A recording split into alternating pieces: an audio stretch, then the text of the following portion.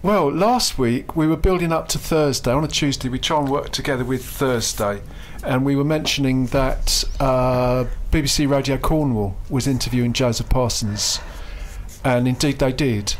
But we got the wrong presenter. Let me just check this. Debbie McCrory normally does the slot, but she wasn't there, so our twittering to her was completely pointless, which explains why we didn't get through and explain that we'd already done the interview at great length and they could use our clips from the year previously, which they didn't do, but they got the same essential information, including that the current CD is called The Field, the Forest. And so I'm going to play the electronic press kit now, which will bring the phonic listeners up to date.